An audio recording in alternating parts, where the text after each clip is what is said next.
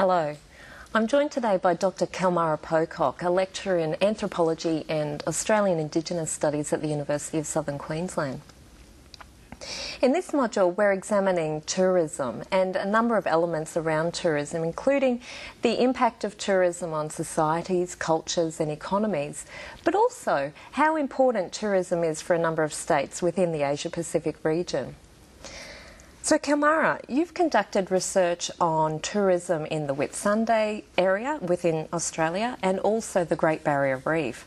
Just wondering if you could talk a little bit about your research and also some of the impacts you've found tourism has on people and places, for instance. Thank you.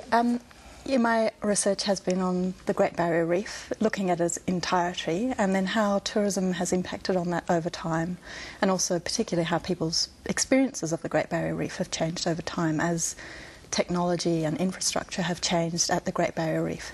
So in the earliest period of Great Barrier Reef was very much about accompanying scientists on expeditions and camping on islands, and had a very low-key kind of experience. So people actually understood the environment, were very much part of the discovery of the environment, and it was a very much more simple experience in some ways, but also a much longer experience.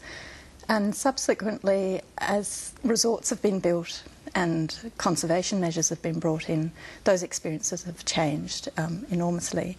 So some of the things that I was very interested in were the ways in which resorts in particular became shaped as part of the Pacific. So even though it's an Australian location, and we think of those early holidays as characterised by the sounds of casuarinas or she oaks, and very sort of informal Australian typical bush holiday, the later experience is very much more of luxury resorts, hula girls with grass skirts, resorts that are all air-conditioned, five-star accommodation and those sort of things. So people become quite divorced from the environment. So even though the Great Barrier Reef is managed as a whole for its environmental values, most tourists actually experience not that at all. They experience landscape gardens with hibiscus and lawns and things like that. So one of the other follow-on projects that I've been interested in is the way in which Aboriginal and Torres Strait Islander people, but particularly Aboriginal people, have been excluded from those ways of representing the Great Barrier Reef over time, as the idea of the hula girl, which is much more of a Pacific Island notion. In some instances, Aboriginal women were asked to perform those roles, but their Aboriginality was sort of suppressed. Right. So that's quite fascinating.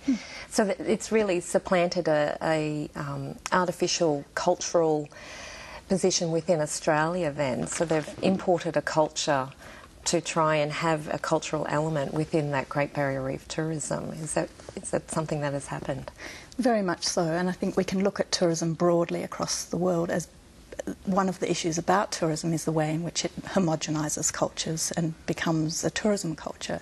So tourism has many opportunities for local communities and small countries, as you were saying, but it also has a number of risks, and that's losing what is particular to places and also seeing the benefits of it actually going not to those countries but to externally owned and operated businesses. So at the Great Barrier Reef what you see is an importation, and Australia's economies are probably slightly less vulnerable than some smaller nations, so we've been able to absorb that.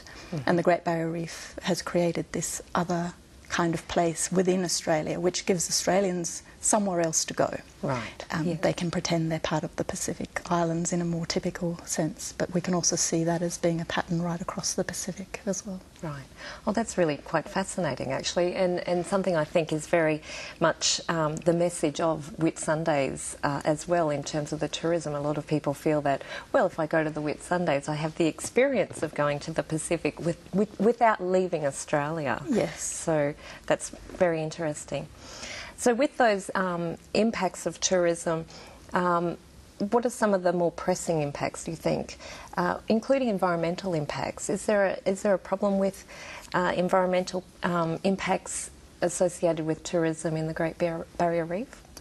There are, and there always are with any kind of development, and there are a number of ecotourism is a very strong part of some of the resorts, but there's some very interesting research that people have done on the myths of ecotourism, because even though we like to think of them as sustainable ways. Somewhere that energy is still coming from and somewhere our waste goes to, and there's always things that need to manage. So I think ecotourism is a really interesting research area, but obviously it's also a desirable way to minimise impacts, and I think we've seen a lot of changes at the Great Barrier Reef.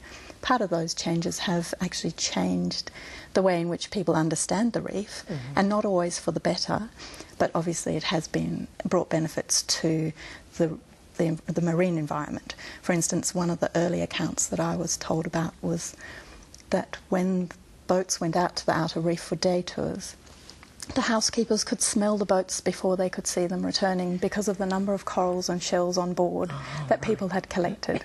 So obviously those impacts would be staggering now with the more than 1 million visitors who go to the region every year. So at the Great Barrier Reef it tends to be focusing people in very small areas. So the reef is more than 2,000 kilometres long, but only 2% of the entire region is used for tourism. Right. So it's concentrating that tourism in there, which also then feeds into that issue of how are people experiencing the region and understanding it. Right. Obviously tourism more broadly has huge impacts on places, and that's why I'm saying it's sold as a benefit for many places and developing nations in particular, and that always has to be balanced with the inherent risks. And some of that is it will bring in good infrastructure and jobs and a number of things like that, and seen as good for economies. But the risks are that those same infrastructures can exclude people from areas, those jobs can exclude other local communities, jobs may not go to locals, you get huge divisions in how much money certain people are earning and not other people. Right. And so there's a range of things always. I think one of the interesting things is to look at the positives and the negatives of tourism in each place. Right. Oh, well, that's fascinating. And thank you for coming and joining us today and talking about this. I'm sure that you've given the students a lot to think about as they go and explore tourism in this module. You might want to think about ecotourism. Is it really the environmentally friendly way of conducting tourism? Okay, so thank you very much, and I'll talk to you again next week. Thank you. So thanks a lot for that.